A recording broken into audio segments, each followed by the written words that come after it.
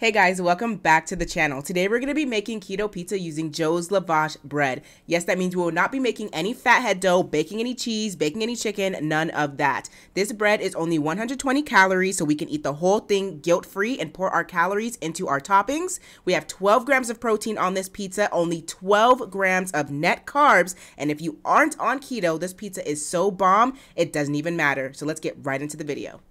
To start, we're going to ignore my dusty fingers throughout this video and preheat this oven to 350 degrees. We're going to make our tomato sauce. This recipe did come from Reddit, and it does call for crushed tomatoes, but use whatever tomato sauce that you would like, and pause here if you do need that recipe. We're going to throw our lavash into the oven for 3 to 5 minutes just to toast the foundation and get our lavash ready for us to put all of our toppings and sauce on, since it will be carrying quite a bit of weight.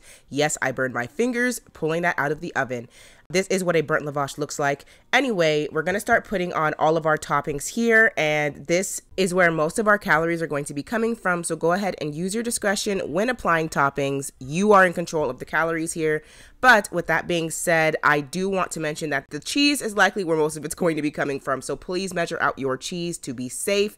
I've seen almost all mozzarella go for between 80 to 90 calories, but feel free to use any cheese that you like. Just measure it out and put it onto the pizza. For reference, I did want to show you what 2 servings of mozzarella looks like on a pizza. I want to say 2.5, 3 servings is good enough for me. After our cheese, naturally, we're going to go ahead and put all of our vegetable and meat toppings on. This is also where you're going to be controlling those calories depending on how much cheese we just put on there. So go ahead, use your discretion, top it off with some oregano and olive oil spray, and bake for 7 to 10 minutes, depending on how long you want it.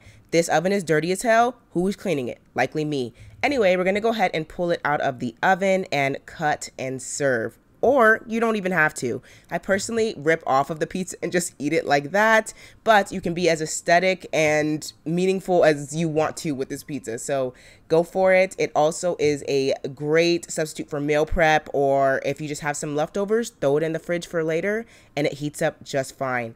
I hope you enjoyed this video. Let me know what other keto recipes you want to see. Leave a like, and I'll see you in the next one. Bye.